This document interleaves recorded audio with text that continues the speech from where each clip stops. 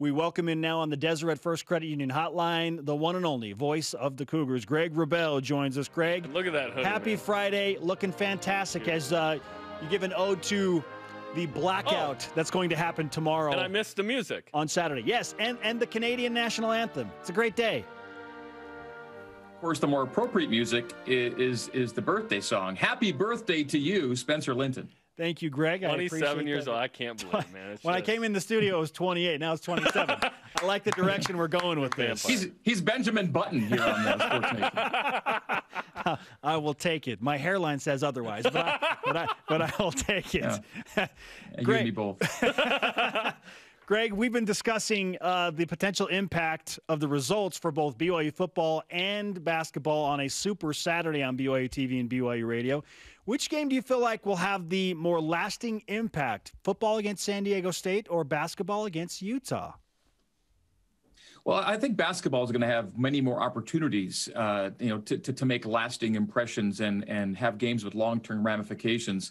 It's one of many happening for the Hoopsters tomorrow. It's a big game, don't get me wrong, but I think that in terms of a 10-win season, the bounce back from last week, and how we're going to remember and think about this 2020 BYU football team, I think tomorrow's game is pretty big. It's a December home game for the first time ever. It's unusual in so many ways this season, but I think it is. I think a little bigger on the gridiron than maybe on the hardwoods. Not to diminish at all the importance of a rivalry win against the Runnin' Utes, but there will be many more opportunities for BYU to do things that will put them in a good stead relative to the postseason. So that's just my short-term impression right now. Yeah, and it's interesting because basketball has time to make up what you hope is a win, right? But if BYU stumbles and loses, then they could still beat San Diego State. They could still have shot at Gonzaga and St. Mary's multiple times.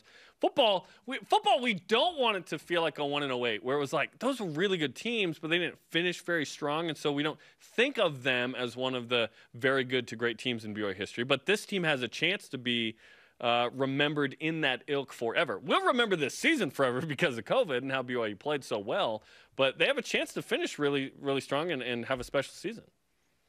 Yeah, last year ended up with those back-to-back losses. The San Diego State game followed by the Hawaii Bowl loss in a game that you look at all the numbers from last year in Honolulu and you think, how did BYU actually lose that game? Everything said they were going to win it. And so it was a downer end to last year. 7-6 felt like an underachievement. And this year, I think just getting, to 10 games, 11 games, 12 games is a major achievement. The fact that BYU could end up with, 10 or 11 wins is just underscores how difficult it's been to get games played this year. So I think BYU will find itself in exclusive and very impressive company by getting to 11 and 12 games and ideally to 10 and 11 wins. It's been almost a decade, guys, since BYU's gotten to double-digit wins. That first season as an FBS independent ended up at 10-3, and BYU hasn't been in 10-win territory since. So that's also meaningful as well. And I think Kalani's talked about it as well. He thinks that 10 wins is a meaningful milestone and a meaningful benchmark for this team to achieve, and they get that chance tomorrow. San Diego State's it's a tough game, guys. You saw what they did last year. BYU threw the ball well, gained a decent number of yards, couldn't put the ball in the end zone last year. And that's, San Diego State's MO. That's what they do. They will frustrate you. And so the Cougs will have to play well to get to 10 wins. And San Diego State's got its own challenge. The Aztecs have never beaten BYU in back-to-back meetings. They got the win last year, but they've never, ever made it 2 in a row against BYU, and the Cougs have a significant advantage playing in Provo over San Diego State over the years. Have won 16 of the 18 that they've played at LaVell Edwards Stadium. So a lot of things in play tomorrow. And the game last year against San Diego State and the game last week against Coastal Carolina are both, lessons learned type of games for BYU and pretty good examples of what either and both of those teams try to do to beat you, and they did it successfully. Then there's the Zach Wilson angle on this, Greg, and it's a really interesting one because obviously he's first-round guy. Like, I'll be shocked if he comes back. So this is probably his last game at BYU. He played in this game last year, came back, but he was probably a little rushed. He reveals later he couldn't fully grip the ball and throw like he wanted to. This is Boise State, now San Diego State on the Zach Wilson revenge tour. I expect a big game from Zach. Well, BYU threw again for a decent number last year. It was all about impact throws, when they came, and how they performed inside the red zone. And so, I think Zach and the entire offense have a lot to prove tomorrow. If you had said Coastal's going to score 22 points, does BYU win that game? Yeah. Well, yeah. I mean, nobody would have argued otherwise. So last week was. That was a reality check, and no touchdowns. I mean, would you have thought that it's possible for BYU to go a half without a touchdown, which is what happened in the second half, or go a quarter without a completed pass? Both those things happened last week. Wild. Of all teams, the BYU team of 2020 would not be stuck in those categories of not scoring a touchdown an entire half of play and not completing a pass an entire quarter of play. But both of those things happened. So there's a lot to get done tomorrow to prove that BYU has this bounce back ability, and that was truly a blip because the offense, underperformed. As tough as it was for the defense to get Coastal's offense off the field last week, and that was a major storyline. And while BYU was certainly explosive enough, it comes down to touchdowns, and BYU, didn't have enough of them last week. The voice of the Cougars, Greg Wrubell, with us on BYU Sports Nation. We've been talking about the bowl game scenario, Greg, and Zach Wilson was asked earlier this week, hey, if you had a chance to sit out and get ready for the NFL, would you do that and not play in the bowl game? And he quickly said, no, I'm going to take full advantage of all these opportunities. I want to play in the bowl game with my guys. We just don't know when and who BYU is going to play. If it's not a New Year's Six after the loss at Coastal Carolina, what do you think is the best case scenario for BYU in a bowl game scenario in terms of opponent, location, and date? Oh gosh, I think anything warm would be ideal. Would put itself into the best case possibility. But it seems like a lot of conference affiliations are being asterisked this year for COVID, and so I really don't know exactly what the most reasonable or logical tie-in for BYU is right now, because I think ESPN and these bowl organizers are going to get together and just kind of see what fits, as opposed to what leagues have their pecking order truly fulfilled this year. So I think it's just wide open, and I expect to be surprised, and ideally pleasantly surprised, as to where BYU ends up. Let's talk about BYU and Utah and hoops tomorrow. Obviously, a bounce-back game for the Cougars, who lost Wednesday to Boise State.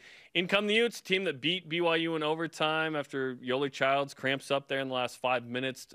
And Utah never led. But this is kind of a fun matchup because BYU's hungry and trying to figure themselves out. And then Utah comes in having only played 2 games. So what do you think of the matchup? Well, it's early, but I wouldn't be surprised if Utah ends up to be the best team of the two BYUs playing this week. I know that there was a lot of thought that Boise State, could be one of the best teams BYU sees in the non-conference, and they're certainly very good.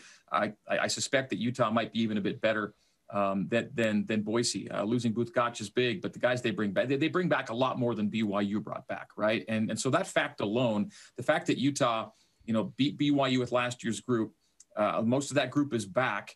And BYU is still a work in progress, trying to figure out who's going to be that next guy after Alex Barcelo. Significant challenge for BYU without the true home court advantage. And I think we're finally seeing in games like Boise State where lack of a crowd means something, where a team can come in and feel more comfortable about their chances to win, even when things go against them. When BYU makes that run from down double digits, never got over the hump, and I think college basketball, more than any other sport, is the one where a crowd actually does mean something relative to a competitive advantage. And BYU hasn't felt that yet this year, and I think felt its lack for the first real time against Boise State. So they're not going to have that with them when they take on the Runnin' Utes. And like Boise State, Boise State beat BYU in overtime last year. The Utes beat BYU in overtime last year. So both teams have that recent success to lean back on. And I use the phrase work in progress, and I still believe that's where BYU is right now.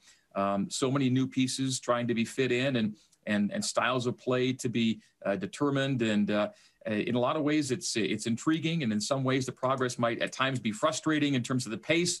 But this is a group that I think ultimately will be a very good team in a very good league. I think the WCC's already shown early in this season that it's going to give BYU all the cachet it needs to put itself in position to be a postseason team. Greg, Alex Barcelo has been dynamite, to say the least. He's averaging basically 20 points a game. He's Mr. Consistency from the field and from the three-point line. Every time he puts up a shot, you think it's going in because he's been that good. Yet BYU is still searching for a second bucket getter, a second scorer. Which player do you think would benefit BYU the most by stepping up and being that second scorer?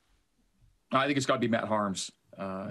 Coach Mark Pope post-game the other night said, the 7 for 10 was great. We need that to be 15 for 18. So he's wanting Matt Harms to get more looks. And if Matt Harms gets more looks, he's going to make a decent share of them by where he is and what kind of presence he is around the basket. So I think it's going to be Matt, and you'll have a true backcourt, frontcourt tandem going. And Matt got himself to double-digit scoring on a season average the other night, and I think he'll probably stay there. And, Coach Pope indicates he needs more looks from Matt. That's a pretty good sign that Harms will be that guy. Do we feel like there's going to be any shakeup in the starting lineup soon? Because you've got 3 seniors that it makes sense to start. Connor Harding's a little bit of an enigma right now. We think, hey, he could be really good. Hasn't quite kind of raced his game to he's a junior, he's a little bit more in the offense. I'd love to see that tomorrow night or soon, and/or Spencer Johnson, Gideon George. BYU's got options, but they need a guy to kind of emerge right now, right? Yeah, I think if there's one guy that might end up taking someone's spot at some point, I think Spencer Johnson's the best candidate for that right now. He's proven to look pretty comfortable when he gets out there, and I think there are still some other players with room to grow in terms of what coach might have expected them to be early in the season. But I think Spencer's kind of come as advertised, and his preseason was a little bit physically hampered, and so he's kind of just still maybe getting into true playing shape, but he's getting there pretty quickly, and I really like what I've seen from him. And so I think if there is going to be any kind of modification, it might be in where he ends up in that rotation.